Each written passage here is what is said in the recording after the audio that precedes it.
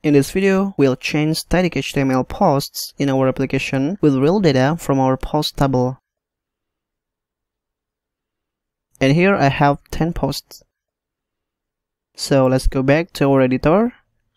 If we take a look at routes.php file, here in the root route definition, which is homepage of our application, it instantly returns the view blog.index. We can even load a model and pass to view. But put all logic in one routes file isn't good practice. So we need better organizing in our code. How can we do that? We can do that by putting all logic in controller. So here in the route, it just translates HTTP requests and method and hand over all implementation in controller. So here, let's change this closure to associative array. We'll hand over it to index method in blog controller. Since blog controller doesn't exist, we'll make it using artisan. Let's go to our terminal and type php artisan make controller blog controller. Now let's open that file. And here, let's create new method we need. And for now, let's test by displaying a message. Let's test. Okay, the message is show up. Back to our editor and change the method to return a view blog index. Back to our browser and refresh. Okay, our page is shown again. Now it's time to display all posts from database in this page. Let's go back to our editor, and here in view helper function, let's pass associative array in the second parameter. Here I'll call compact, which is used to create array from variable and its value. Let's say posts. Above here, don't forget to define that variable. We put all posts to here.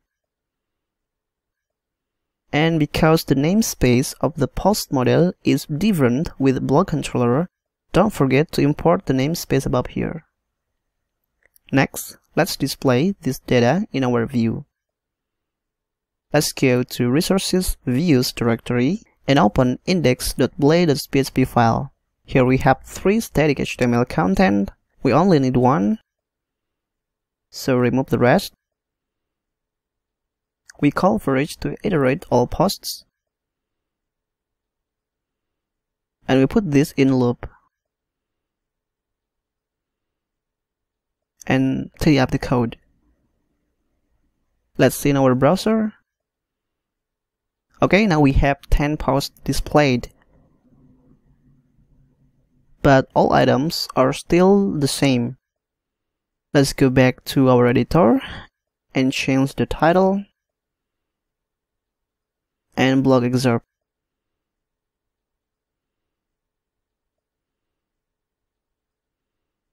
Let's see. Now the heading and the excerpt has changes. Next, let's change the post image.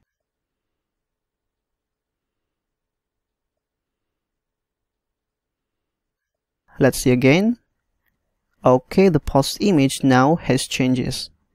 But the post which has not image, it's look odd. We'll fix it later. Let's go back to our editor, and here let's fix the calling of image post. This way isn't good practice because if, let's say, we move all files of the image post to other directory, or maybe put them all in our server, we have to change all image post calling in all places. So here let's replace the img to image URL. The image URL is an accessor which we'll define in our model. Let's open the post model and create the accessor. The accessor starts with get followed by column name in camel case and end with attribute. For more detail about accessor, you can find it in Laravel documentation. Okay, firstly, we make sure the post has the image. In this case, it's not null. After that, we check if the file exists in the server. We've placed the image in public directory, and we can call the helper function public path. To make sure, let's see in Laravel documentation.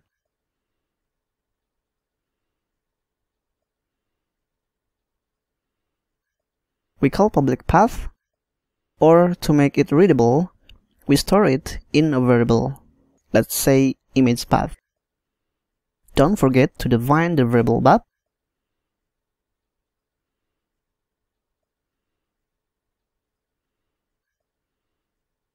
So here, if the image file exists in the server, we put the URL of the image in image URL variable.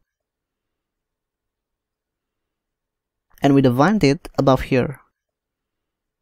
Below that, just return the image URL. Back to browser and refresh. Alright, the post which has an image still look odd, and other posts are good. Let's inspect the element. As you can see here, the image source is empty. We have to hide the img tag if it has no image. Back to our editor, jump to index.php file, and we put the post item image in if condition.